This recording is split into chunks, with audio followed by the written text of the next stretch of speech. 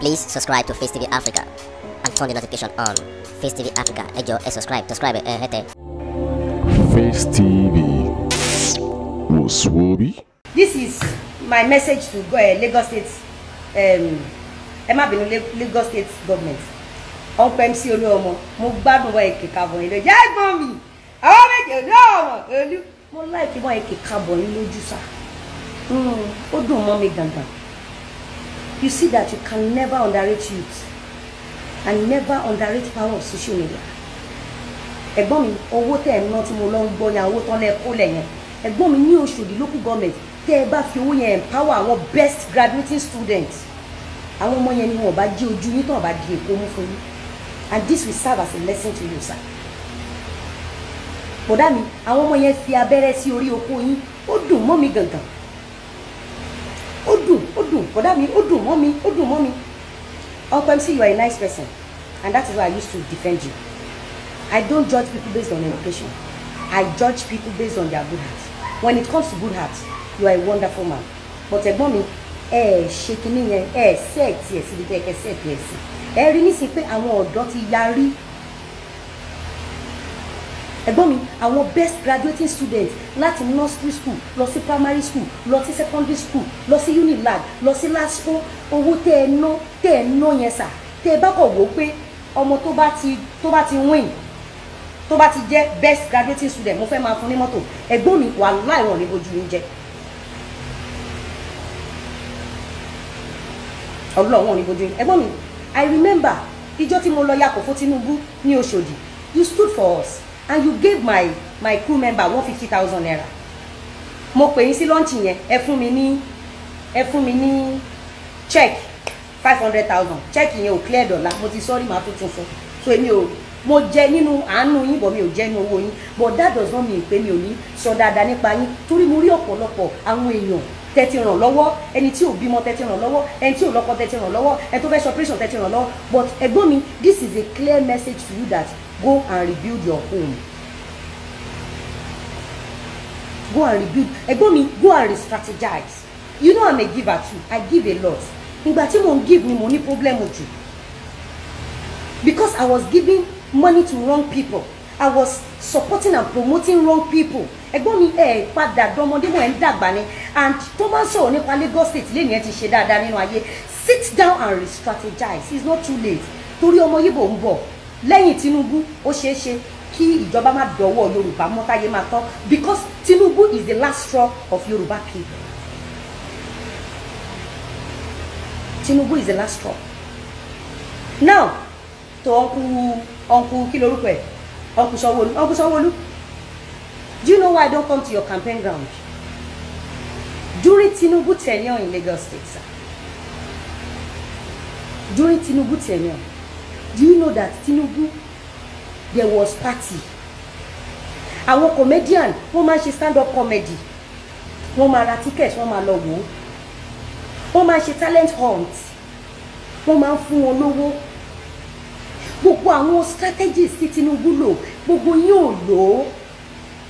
Òun ni ilẹ̀kùn ṣe mú yín lọ́wọ́. Ẹlẹ́ ń ṣe títì, ẹ̀ ń ṣe bẹ́ẹ̀ ṣàwò. Àsìkò wo lẹ fi ń bá àwọn ọ̀dọ́ ṣeré? Àsìkò wo lẹ fi ń discover àwọn ọ̀dọ́ tó ní talent? Àsìkò wo lẹ create fáwọn ọ̀dọ́? Uncle Sanwo-Olu, ẹ má gbàgbé wípé àwọn ọmọ Yíbò tó bojú yín jẹ́ yìí, ẹ̀yin lẹ mú àlejò wọnú ilé, ẹ mú àlejò wọ kitchen yín, wọ́n wá bẹ̀rẹ̀ sí ní mú runabout nínú ọbẹ̀ yín. Ẹ máa láwọ́, ẹ máa lo ní o. Ẹ̀gbọ́n mi, champagne lẹ máa fi lo tablet kan fún yín. Ọlọ́run, ẹ rò pé mi ò ní purọ́, I'm a straightforward person ẹ̀gbọ́n mi. Torí mi ò gbowó lọ́wọ́ anybody, so máa sòótọ́. Ẹ̀gbọ́n mi, nígbà tí ẹ kó létí orúkọ fún ìyàwó Buhari, ǹjẹ́ ìyá Rebo wà ń bẹ̀? Ǹjẹ́ Madam Sajẹ wà ń bẹ̀? Àwọn ìyá tẹ́ máa ń kó lọ ṣe rally, ǹjọ́ wà nú àwọn orúkọ tẹ́ kó létí fún ìyàwó Buhari tó fi dọ́là sanwó fún wọn ní few months ago, tó fún wọn láwọ́ọ̀d? Ẹ̀gbọ́n mi, má gbàgbé pé ní Lagos State ẹ máa kó àwọn local Yorùbá artist, àwa tá à ń sọ Yorùbá, àwa local, ẹ kó wa nínú òrùn. A máa polongo ìbò fún yín tẹ́ bá wọlé, ẹ wá invite àwọn tush artist, àwọn English artist. àwọn la máa ń rí lọ́jọ́ inauguration kí n rántí fún àwọn Yorùbá artist ní invitation sà abẹ́ máa rántí fún wọn sà Fúnkẹ́ tó dúró tì yín lẹ́nìí pé òun fẹ́ ṣe deputy governor Fúnkẹ́ was face of Lagos State few years ago ọmọ Lagos State mélòó lẹ fi ṣe face of Lagos State best graduating student tó jẹ́ ọmọ Lagos State mélòó lẹ fi ṣe face of Lagos State best graduating student mélòó tó jẹ́ ọmọ Lagos State lẹ empower àwọn entertainer tó jẹ́ ọmọ Lagos State mélòó lẹ fi ṣe SSA àwọn tó máa tẹ̀lé yín lọ́nà ọ̀run máa tẹ̀lé yín lọ́nà ọ̀run but I will never follow you guys hypocrite ni yín ìkà ni yín ń tẹ́ ẹ sílẹ̀ lẹ́bà látòrí bàbá wa Fáṣọlá látòrí bàbá wa Ambode dórí yín ń tẹ́ ẹ sílẹ̀ lẹ́bà tẹ́ ẹ bá kọ́ face me and face you fún irú àwọn ìyá àwẹ̀rọ ṣó pọ̀ jù tẹ́ ẹ bá san medical bill fún irú àwọn ìyá àwẹ̀rọ yẹn ṣó pọ̀ jù sà àwọn madam Ṣajẹ ẹ wo Ọláìyá Igwe bí wọ́n ṣe bu tẹ́ ẹ bá ti dìbò tán sìn Ọláìyá ò ní gba tíkẹ́ẹ̀tì dé ọjọ́ inauguration ẹ máa lọ mú àwọn English artist ni àwọn local tó bá yín dìbò nínú òun ti di ọdún kẹrin ẹ wo bàbá Fádèyí Olóró ẹ wo ọjọ́ tó ti ń sìn yín bọ̀ wọ́n wá ń fi bàbá Fádèyí Olóró tọrọ báárà ǹjẹ́ pé as governor báwo lẹ kí ló mú yín busy tẹ́ ẹ lè pè wọ́n ẹ wo àwọn English tí wọ́n bá jáde pé wọ́n ní health issue lẹ́sẹ̀kẹsẹ̀ àwọn pastor Ìgbò máa kówó lẹ̀ àwọn Ìgbò àti ìsọ́gbọ̀n ní kó lẹ̀ àwọn pastor ti kówó lẹ̀ ṣé irú àwọn ìyá Àwẹ̀ró irú àwọn ìyá Rainbow irú àwọn ìyá Gbá even if they are not from Lagos State they've been a face of Lagos State they've worked so hard they lived in Lagos State there is no how we're going to talk about history or success of Lagos State without mentioning names of these artists. What have you done to support them? You only pack them during campaign, put them under sun. Your inauguration day báyìí àwọn posh lẹ máa pè àwọn international lẹ máa pè àwọn ọmọ Yíbò lẹ máa pè kí wọ́n wá fún inauguration àwọn ọmọ Yíbò tó jẹ́ pé kò sí blogger Yíbò tó ń borúkọ wọn jẹ́ gbogbo wa la dẹ̀ wà lórí flabush gbogbo wa lọ́wọ́ wa ò mọ́ gbogbo wa ni rosgẹ̀ gbogbo wa làrísò gbogbo wa lólè gbogbo wa lára wa ò mọ́ bí àwa Yorùbá ti ṣe ń ṣiṣẹ́ tó àwa náà ṣe ń pè ní rosgẹ̀ torí kò sí blogger tó ń kìka bọ̀dí àwọn ọmọ Yíbò artist bọ̀dá mi Sanwó-Olú sà dádì mi Tinubu sà ọ̀nkù Fáṣọlá sà dádì mi Fáṣọlá dádì mi Ambode nígbà tí àwọn blogger ń bá yá àwọn Yorùbá artist yín jẹ́ kí lè ṣe láti rìdíìmù image wọn oyè tó kára ṣé wọn lọ ẹ lọ sà ẹ fomi lù welcome on board nǹkan tá à ń go through nìyẹn tí ojú máa fi ń tì yín láti identify yín mọ́ wa ẹ mọ̀ kójú máa ń tì yín gan ẹ kì í fẹ́ kán rí wa mọ́ nítorí dirty we are dirty actresses we are local actresses we cannot speak English because the only crime we commit or committed because we speak Yoruba. What have you done as a governor to protect the image of Yoruba artists from bloggers?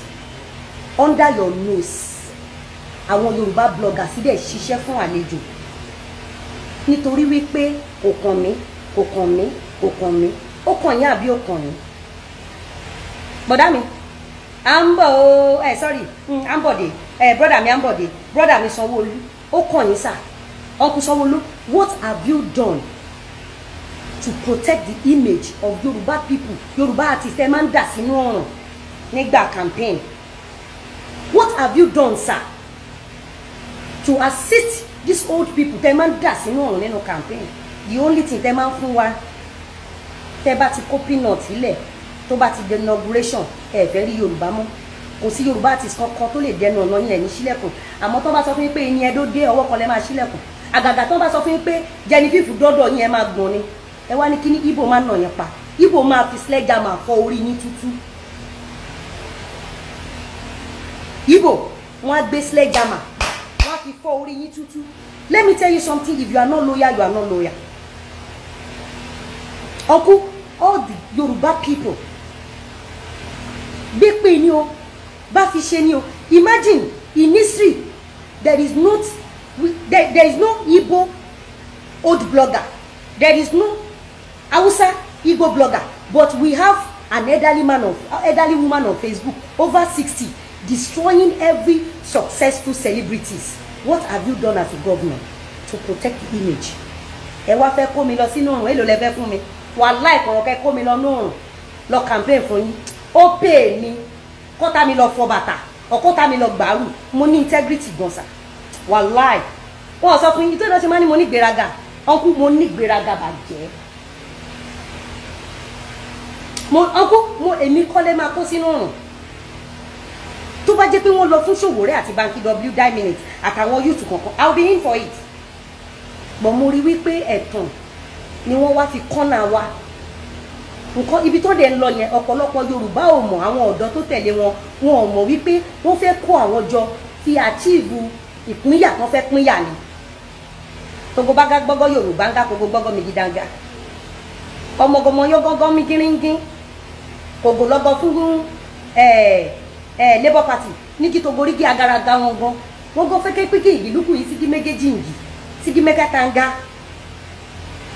Ọmọ ọdún mélòó ni mi tí mo fẹ́ lọ fẹ̀mí mi ìlú ewu. Please subscribe to Face TV Africa and turn the notification on. Face TV Africa, ẹ jọ̀ọ́ subscribe hete. Face TV was Swoby.